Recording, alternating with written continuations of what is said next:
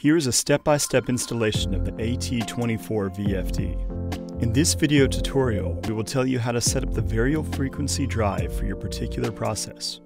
Step 1. Preparing to configure the VFD. Go to the Quick Start menu, select the step-by-step setting item. Perform a factory reset. Under Mechanism, select the type of drive mechanism.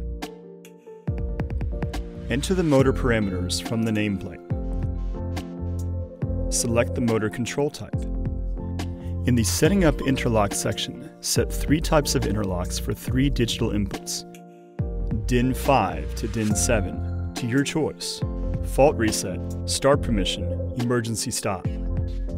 As an example, set the emergency stop function on digital input number 5 and the start permission function on digital input number 6. To do this, connect the indicated signals to the digital inputs. In the parameters, set DIN 5 function to emergency stop and DIN 6 function to start permission. Step 2. Configuration of VFD protections. On the Checking the Interlocks connection screen, check the signal path to the specified dials. To do this, you must apply a signal to the digital input. If there is a signal on DIN 5 and DIN 6, the parameter indications, DIN 5 and DIN 6 will be green. If there is no control signal on each of the inputs, the parameter indication will change to red, and you will see the alarm Start Permission or Emergency Stop button.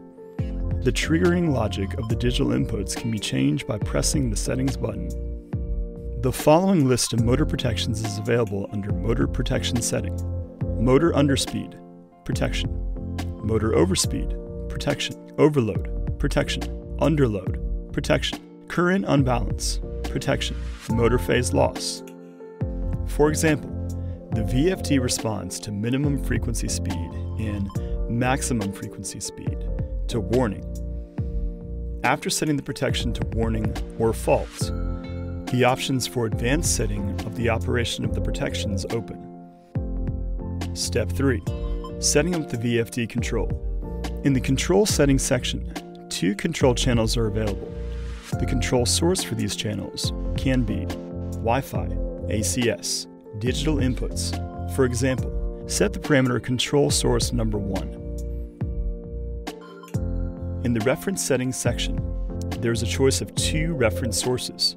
Reference sources can be Wi-Fi, ACS, digital inputs, analog input 1, analog input 2, PID, motor potentiometer. For example, select the parameter reference source 1 and set its value to Wi-Fi. If you select Wi-Fi reference, the frequency speed reference parameter will be available. Set its value in the range from 2 to 50 Hz. In the section Digital Outputs, you can set the states of 2 relay outputs and 1 transitor output for different functions of the variable frequency drive. Set the default setting of the outputs in the state Relay K1, Operation, and Relay K2, Fault. Under Analog Outputs, you can configure 2 analog outputs, signal type, function, polarity, minimum, maximum. When not using AN, leave the default setting of the outputs.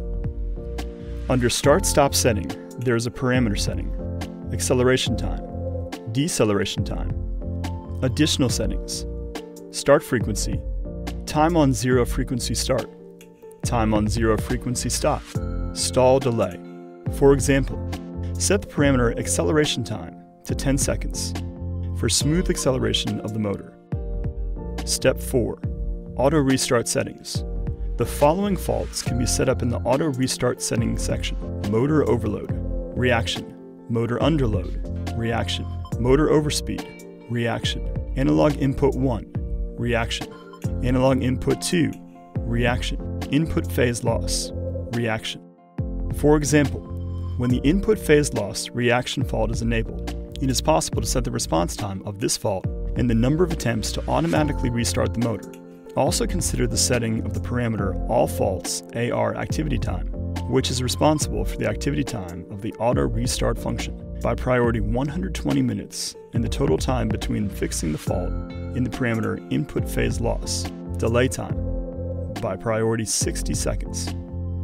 Step 5. Set motor parameters. In the section Motor Data Identification, all basic parameters for motor settings are summarized. For operation with vector mode and flying start mode, perform motor parameter measurement.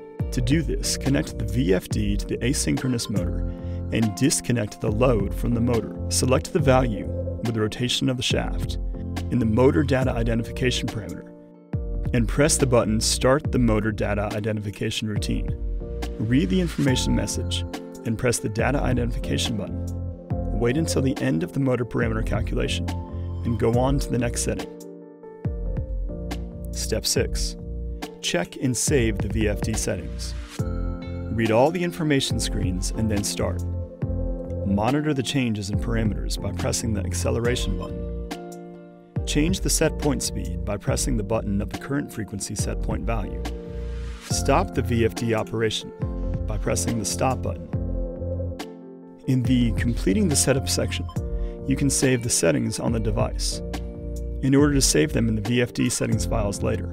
To do this, click on the Save the Actual Settings to the Device button and wait until the download is complete. To save the settings to your device, click on the Download button. After completing the formation of settings, click on the Finish and Return to the Main Menu button to go to the General menu of the VFD. Step 7. Set the VFD to vector mode. Set up the VFD again using vector mode control as an example. The setting is made in the same way as for scalar mode. After all the settings have been made, save the configurations in the VFD. All parameters of the VFD are set, and your installation is ready to start with full control of all parameters for safe and long operation. Work with Triol. Sell knowledge.